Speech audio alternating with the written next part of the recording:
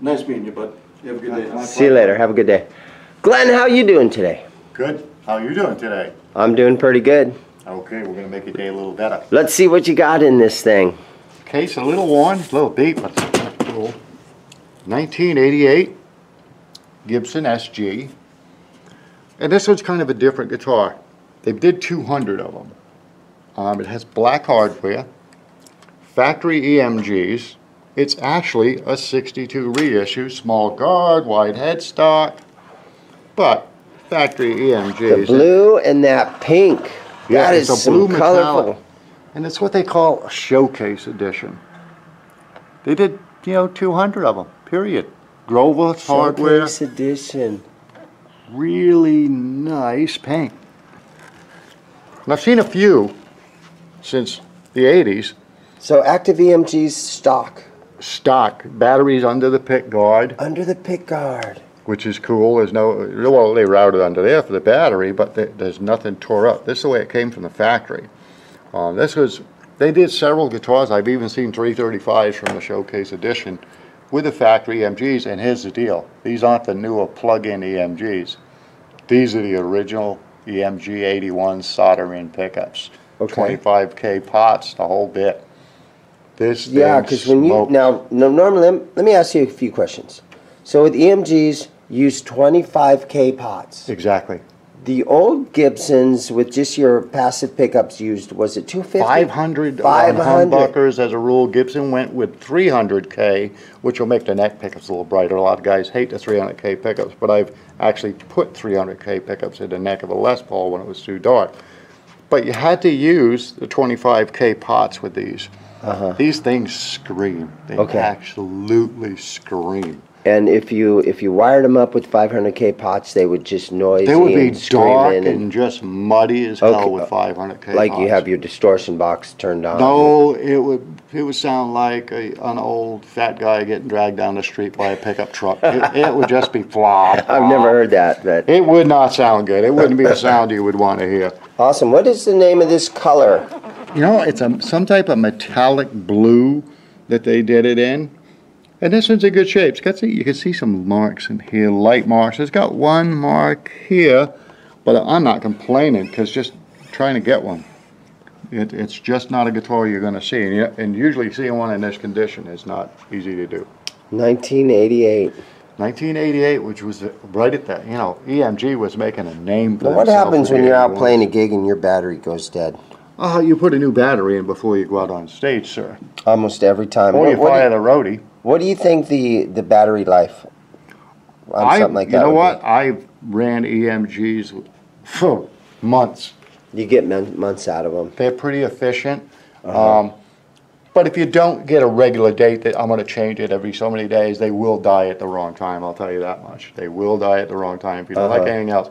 A lot of my BC Riches with batteries, I change the batteries regularly because you don't want them to die at the wrong time. This one's cool, though. A 62 reissue or 61 reissue is what this was actually styled like.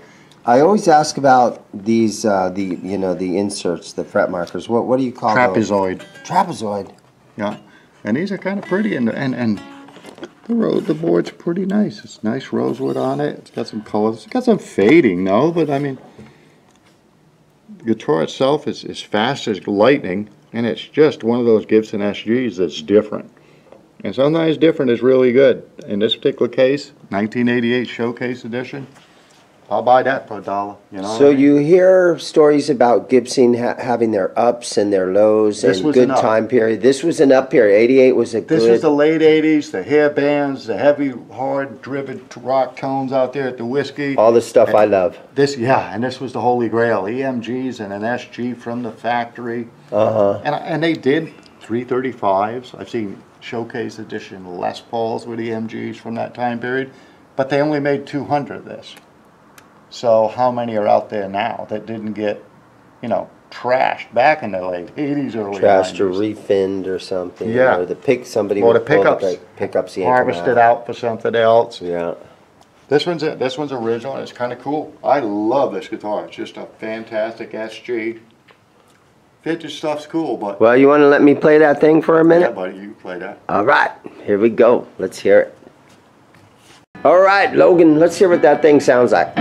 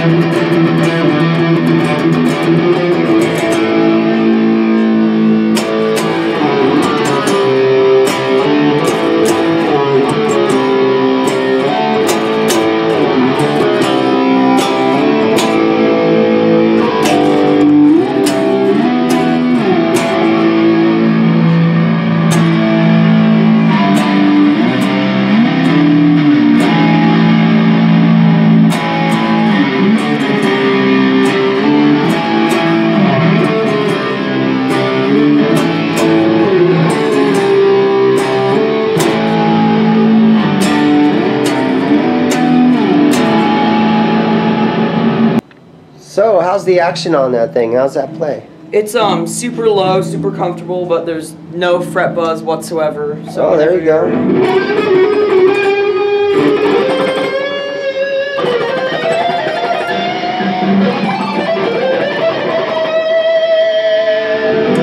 You have no problems with anything, and it's super easy. It's effortless to get up to that Yeah, plenty of room to get 22nd there. fret.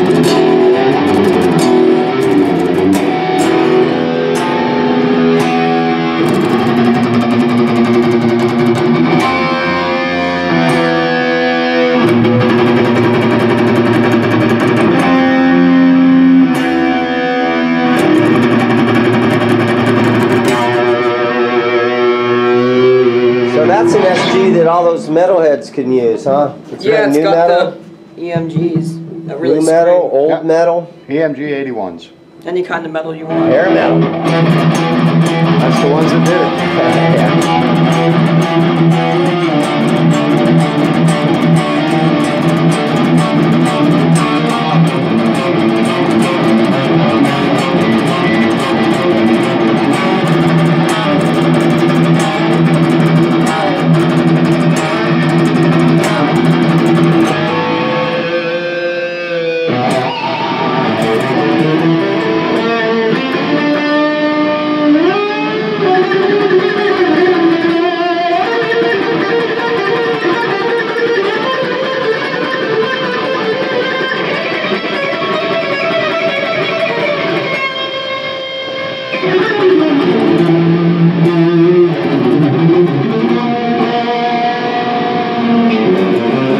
So Glenn, what's the name of that website you got?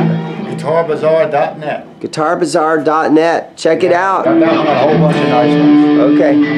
Thanks for watching, guys. Later.